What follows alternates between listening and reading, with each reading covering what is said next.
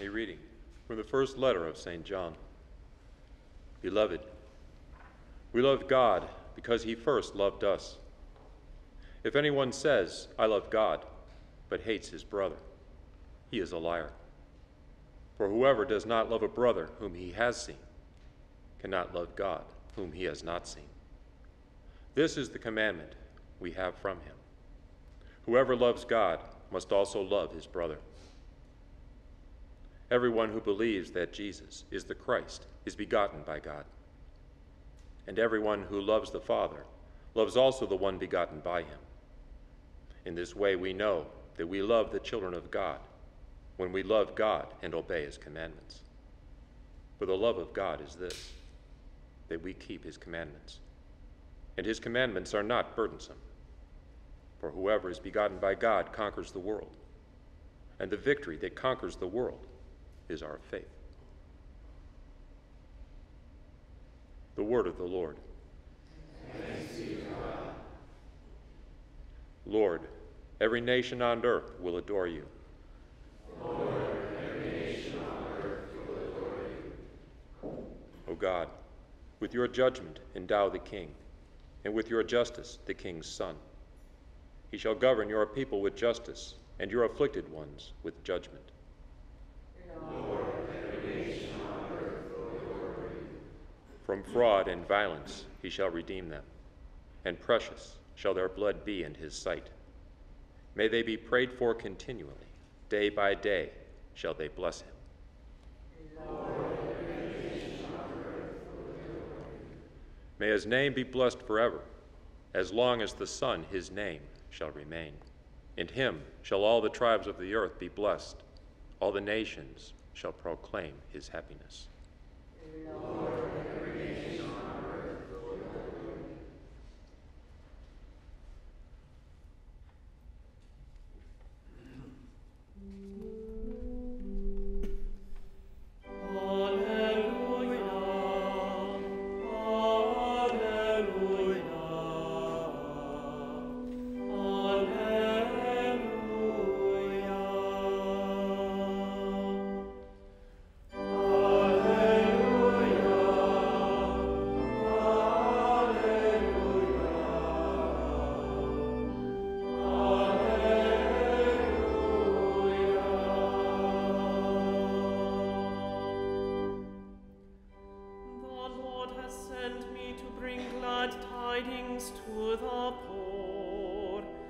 And to proclaim liberty to captives. Alleluia, alleluia, alleluia.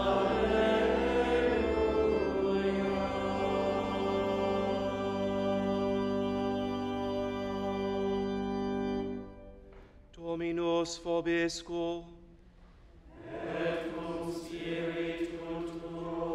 Lectio Sancti Evangelii secundum Luca. Gloria tibi, Domine. Jesus returned to Galilee in the power of the Spirit, and news of him spread throughout the whole region. He taught in their synagogues and was praised by all. He came to Nazareth, where he had grown up, and went according to his custom into the synagogue on the Sabbath day. He stood up to read and was handed a scroll of the prophet Isaiah. He unrolled the scroll and found the passage where it was written, "The Spirit of the Lord is upon me, because he has anointed me to bring glad tidings to the poor. He has sent me to proclaim liberty to captives and recovery of sight to the blind, to let the oppressed go free, and to proclaim a year acceptable to the Lord." Rolling up the scroll, he handed it back to the attendant and sat down, and the eyes of all in the synagogue looked intently at him. He said to them, "Today this scripture passage is fulfilled in your hearing." And all spoke highly of him, and were amazed at the gracious words that came from his mouth. et quam dormini.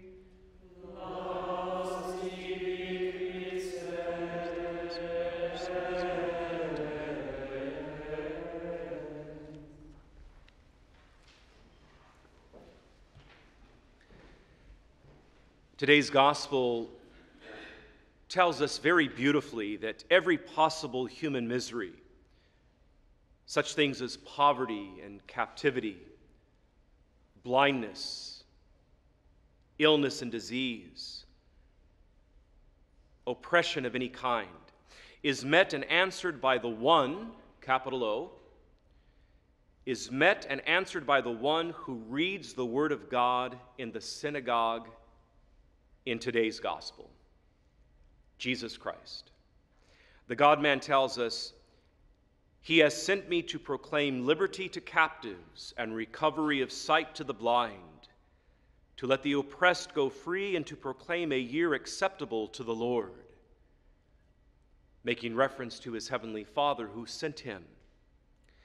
And that last phrase, "and to proclaim a year acceptable to the Lord," is one of the scriptural passages, both from the Old and New Testament, that Holy Mother Church uses in her defense of proclaiming a holy year every 25 years, or a special holy year sometime during that interval, maybe not quite 25 years, like we had the Jubilee Year of Mercy, for example.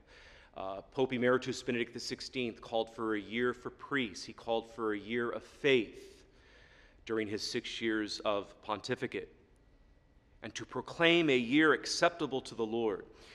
In our personal lives, let us strive then to make this new year, 2019, a year acceptable to the Lord in our own life, in our own way of living. Let's turn to him in ways that maybe we never have before, or maybe we have, but not with the enthusiasm that we should have. Now, how can we do this? How can we make 2019 a great year acceptable to the Lord in a way that I never have focused on in the past, at least not to the degree that I should have, all the while striving to be that best version of self, all the while striving to be that great Catholic Christian that I'm called to be? Well, I've got one category to propose to you.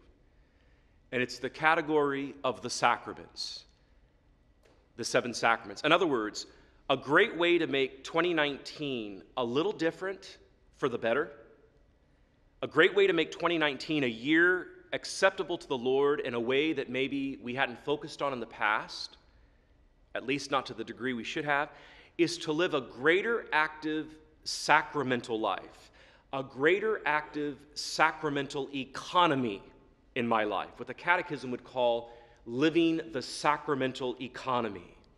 All that's afforded for the individual from the 7 sacraments.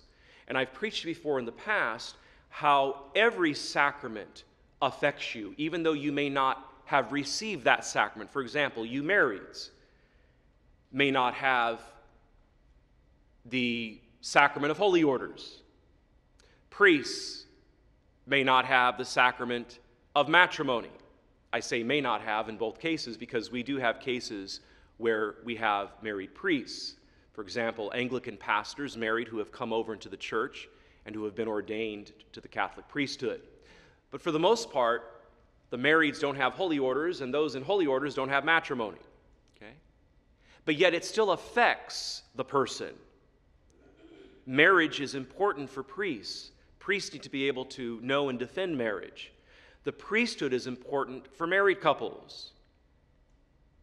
Married couples need to know and defend that sacrament of holy orders. So in our personal lives, let us strive to make 2019 a year acceptable to the Lord with a greater active sacramental economy. So for example, baptism. Why not print off the internet from a great Catholic website like ytsync-en or Catholic.com, Catholic Answers out of San Diego, print out the baptismal promises from the baptismal ritual and commit yourself say on the first Friday in honor of the Sacred Heart of each month, or the first Saturday in honor of the Immaculate Heart of Mary each month, to renew your baptismal promises. And how about adding the days of your birthday and adding the day also of the day you were baptized? You can find out exactly what day you were baptized, even if you don't have a copy of the baptismal certificate. You can call the parish where you were baptized, and they will have it on the roster. And make that a celebratory day, along with your birthday, celebrating the great gift of life, the great gift of baptized life, huh? And pray frequently those baptismal vows. Matrimony, how about a weekend retreat this year, sometime, for you and your spouse? Call your diocesan or archdiocesan family life office and ask about what retreats are being offered and what themes are those retreats. And if maybe none of those appeal to you, or they're being held in time frames that don't fit into your own schedule, call a neighboring diocese or a neighboring archdiocese. Okay? Together with the retreat, as a married couple, make a pilgrimage to a holy site. Something that's more vacation-y / pilgrimage, not so much a retreat. I want you to do that too, but something more fun, something more vacation-y, something more along the lines of a pilgrimage. Do those two things. Maybe in one 6-month block of 2019, do the retreat or the pilgrimage. And in the other 6-month block of 2019, do the opposite one. Holy orders, for those of us in holy orders, the same thing.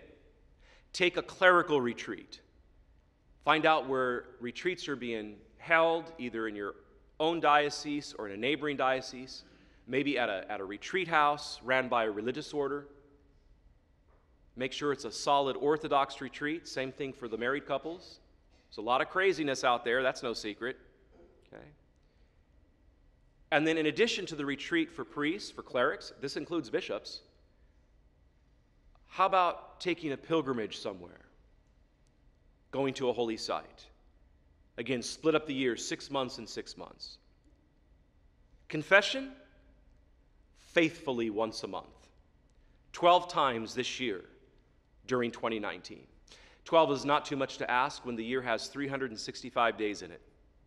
12 is a drop in the bucket, as they say, compared to over 360 times, 360 days. Good, holy, reverent confession. And that's whether we're single, married, or consecrated religious. The Eucharist, receive the Eucharist worthily, at least weekly, coupled with your Sunday obligation Mass. Go more frequently if you can during the week, like those of you here this morning on this Thursday morning, but not everybody can do that. But Sundays are obligatory. We forget that every Sunday is a holy day of obligation, not because we fear God with servile fear, but because we love God with filial fear. We talked about that yesterday. So monthly confession, weekly Eucharist. Confirmation. Maybe you're not confirmed. You know, I read this about 1.5 years ago, and I wish I would have taken down the source, and I didn't. And I have not been able to find it since. But I read in a Catholic article about 1.5 years ago, that the Catholic Church right now has the highest number of Catholics, adults, non-confirmed. Why? Because after the closing of the Second Vatican Council, not to blame the council was solid as a rock, but after the Second Vatican Council, when more progressive forces took hold of things and ran with the Vatican II ball in the wrong direction, as I like to say, parents, for one reason or another, did not continue their child's CCD or catechism coursework, especially the public school students. The parents did not enforce them to continue on after the 8th grade. Well, in the United States, for the most part, it's 8th grade to 10th grade that we receive the sacrament of confirmation. There can be exceptions, but that's normally when it's received, between the 8th and 10th grade. Some dioceses do it younger, some do it at that time. The point is, as the decades have gone on from the late 60s onwards, this was not enforced. And so we have a high number of adults now, Catholics, who are not confirmed.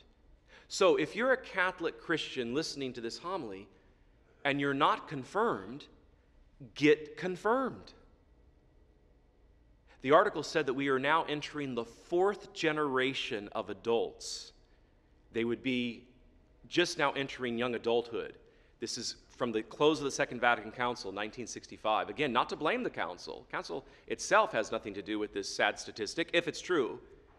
But from 65 onwards now, just having passed 2015 a few years ago, okay, now into 2019, almost another set of 5 years after that, we'll be in 2020 next year, we're entering our 4th generation of non-confirmed, a high percentage of non-confirmed Catholic Christians. So get confirmed. Let your parish priest know that you have First Confession, you have First Holy Communion, you've received those sacraments, you're just not confirmed. And you can get enrolled into an RCIA program as a confirmand, a confirmandi, who at the Easter Vigil needs to receive only that sacrament. Also, I know of pastors that when it's just the case of only confirmation being needed, it's not a full catechumen that needs baptism, First Communion, and confirmation at the Easter Vigil. When they only need confirmation, quite often the pastor assigns their director of religious ed, their DRE, to work with that one person one-on-one. And they receive confirmation, not at the Easter Vigil, but they receive it privately in a private ceremony with family. And it's very intimate and it's very beautiful. So it can be done on its own. That being said, many parishes as well have those that need just confirmation come in during the Easter Vigil. Okay, either way is fine. Depends on the schedule of the parish. Okay? The fact is, get confirmed. We're about to talk more about confirmation here in a moment, because today's gospel especially revolves around the beautiful sacrament of confirmation. Then there's the anointing of the sick. How many times do I hear in my parish mission travels, somebody at the parish where I happen to be preaching a week-long mission, they tell me that their relative died of this ailment or this accident or whatever, and they did not receive the sacrament of the anointing of the sick prior to their death. They maybe did not die immediately in the accident, but they were in ICU for a while, and nobody in the family called for the last rites of the church, which includes the sacrament of the anointing of the sick, along with prayers of commendation of the dying, along with Holy Viaticum, one's final Holy Communion, if they're able to receive it. They may not be able to receive Viaticum if there's a lot of apparatus connected to them because of the post-accident trauma situation in the ICU. And then the apostolic pardon. What a grace to receive the apostolic pardon at the time of your death. And there's relatives of those who are dying or those who are near death who don't even think to call the priest to the bedside of the loved one to receive the anointing of the sick, let alone the other 3 rites that collectively with the anointing of the sick, all 4, make up what we call the last rites, because it's literally at the threshold of one's death. You can receive the anointing of the sick when you are not necessarily at death's threshold. Vatican II teaches very beautifully, as does canon law, the 1983 code. One can receive the anointing of the sick whenever one begins to be in danger of death because of sickness or old age. Whenever one begins to be in danger of death because of sickness or old age. So you can find out that you have cancer, but the doctors have told you you have another year, prognosis, another 2 years. Start receiving the anointing of the sick faithfully each month. There's people that don't do that. Let alone the ones who are at death's threshold, and the family members don't even think to call the priest. This is what I mean by we need to live a greater active sacramental economy, a greater active sacramental living. Baptism, matrimony, holy orders, regular confession, regular Eucharist, confirmation, and the anointing of the sick. By the way, with confirmation, for those of us who are confirmed, again, go to a good, solid Catholic website, print out the ritual of confirmation. The words that the bishop or the properly deputed priest said to you that day that you were confirmed, even if it happened years ago when you were in the 8th grade, go make a holy hour before the Blessed Sacrament exposed, and for your spiritual reading that hour, just read the ritual of confirmation. and rekindle in your mind and heart those words that were imparted to you that day by your local bishop, the day you were confirmed with your confirmation class. What a beautiful practice that would be, to rekindle in mind and heart. I do that now and again with the ordination ritual from the day I was ordained back in 2000, June 10th of the great Jubilee year 2000. It's nice to rekindle in mind and heart those words that the bishop was imparting over me before and after the laying on of hands at ordination. So we got to rekindle in our mind and heart this beautiful sacramental living, this beautiful sacramental economy. As we listen to God's voice, the truth that conquers all our burdens becomes clear. God has first loved us. Words from the first letter of John that we heard today and that we've been hearing all week. Even Jim Deering, our faithful sacristan, made a comment earlier on in the week to me before Mass began back in the sacristy. He says, the church really wants to emphasize the love of God through this first letter of St. John, doesn't it, Father Wade? I said, absolutely. God has first loved us. And because God doesn't have to wait for us to love him first, no weakness or failure should prevent us from turning to him. Jesus makes it possible for us to say with God, the Spirit of the Lord is upon me. The Spirit of the Lord is upon me. Which brings us back to the sacrament of confirmation, the calling down of the Holy Spirit. Confirmation is the sacrament by which Catholics receive a special outpouring of the Holy Spirit.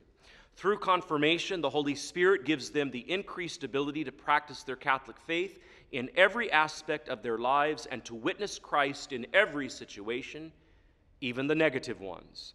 In short, the sacrament of confirmation deepens our union with Christ and helps us to proclaim our faith in him before others. The effects of the sacrament of confirmation are as follows: an increased portion of the gifts of the Holy Spirit, wisdom, knowledge, right judgment or counsel, understanding, courage, piety, and fear of the Lord. A deepening and strengthening of the grace received at baptism. Confirmation strengthens and increases the grace we received at baptism, which is considered the presence of God in the soul, which makes it possible to live the divine life in participation in God's own divine life. Number 3, a more intimate relationship with Jesus Christ, a closer bond with the Catholic Church, the ability to take on a greater, more mature role in the Church's mission of living the Christian faith daily and witnessing to Christ everywhere. And number 6, a special mark or character on the soul that can never be erased. It's like baptism and holy orders, huh? Baptism, confirmation, and holy orders. Those 3 sacraments impart an indelible mark, a spiritual character never to be erased. That's why it's called an indelible mark. Also, confirmation roots us more deeply in the divine filiation, that is, of being adopted as sons and daughters of God the Father, which makes us cry out with great love, Abba, Father. Confirmation unites us more firmly to Jesus Christ. Confirmation also not only increases the 7 gifts of the Holy Spirit, but also the 12 fruits of the Holy Spirit: joy, charity, peace, patience, kindness, goodness, generosity, gentleness, faithfulness, modesty, self-control, and chastity. Confirmation renders our bond with the Church more perfect, not only strengthens it, but makes it more perfect. Be ye perfect as my heavenly Father is perfect. And confirmation gives us a special strength of the Holy Spirit, as I said earlier, to spread and defend the faith by word and action as true witnesses of Christ, to confess the name of our Lord Jesus Christ boldly, and never to be ashamed of the cross. And how many Catholic Christian adults, now the 4th generation, just entering their young adulthood, late teens, early 20s, the 4th generation since the closing of the council, again, not to blame the council, who are not even confirmed.